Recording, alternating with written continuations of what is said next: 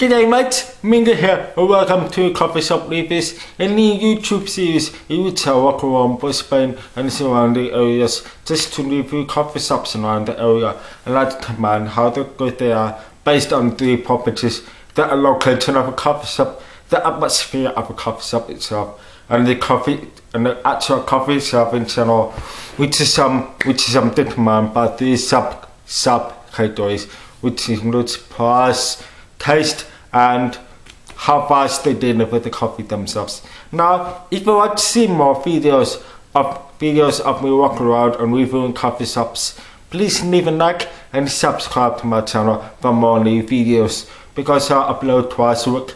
First time I upload a Let's Play video, and then the second time I will upload the coffee shop review.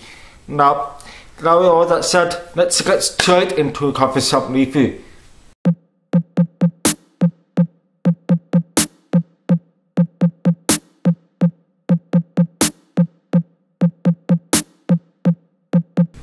Now, the coffee shop we will be reviewing today is a Fox Coffee Roastery, which is located on the Ellison Road, Geebung, which is actually quite nice and far away from any bustling city districts or even any major suburbs. Now, because this coffee shop is actually located on a quiet industrial street, that actually makes for a refreshing change of pace, because the atmosphere is instantly nice and welcoming. Because it's so quiet, there's not a lot of cars driving around, which does make it a much more comfortable setting. And because because the coffee shop is in an industrial area, the warehouse the shop is located in does have a nice and industrial feel, and that helps by the fact that the people that own this place actually roast their coffee beans in-house. Unless we have our coffee, we can turn and we can see someone working on the roasting machine and roasting the beans to serve to us daily, which is actually a really nice sight, and it does help with the atmosphere of a coffee shop. So that's a great coffee shop, great location for a coffee shop, and a great atmosphere for the coffee shop itself. But we must move on to the most important thing for this review, which is a coffee itself.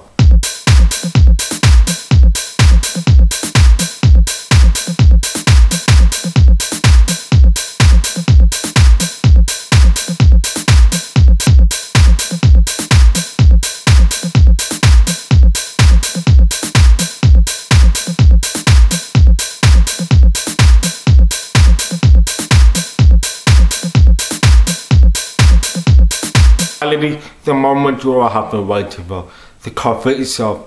So the first thing I saw while I came into a coffee shop was actually the pricing of a coffee, and boy, it is really cheap when you compare it to the coffee above that I went to last week, and it's actually $3.20 for more piccolo. And the mark I ordered for myself was actually $4.30. So that come out to a total of $7.50 for both coffees, which is actually really cheap. Now they have a selection of savoury meals, but when it comes to actual sweets container, there was a lot to choose from, so that was a bit disappointing really. But the point of this review is the coffee itself. So when I was looking at the coffee beans they provided, I noticed that they had two different types.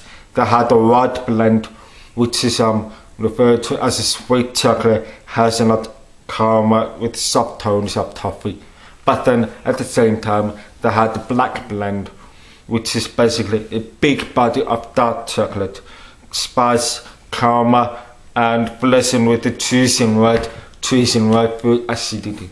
Now this is interesting that they have two different types of blends, but the real details came when I actually taste the coffee myself, and I could actually tell which blend they used.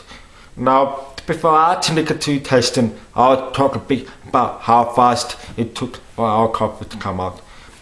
Keep in mind that this was near closing time, so there were a lot of people, but there was still getting orders. So it was a bit actually pleasant to know that the coffees are we already actually come out within 3 minutes, which is actually really good speed, and they have really efficient service right here as well, so that's good.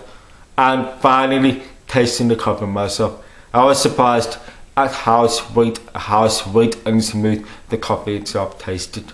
There was too much foam on top of my mocha, which is actually a big plus, even though I like that.